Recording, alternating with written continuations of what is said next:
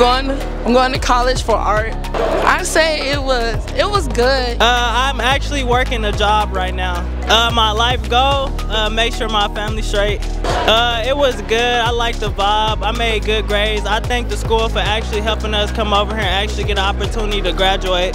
My name's Sanabal, S-A-N-A-A with a hyphen, B-A-L-L. I graduated, class of 2023. We're finally graduating. Currently graduating. Hold on.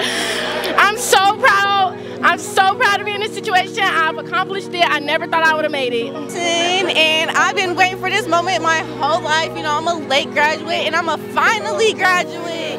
And I don't want to do nursing like everybody else, but I actually want to like nurse and help people. Like, it's actually fun to me.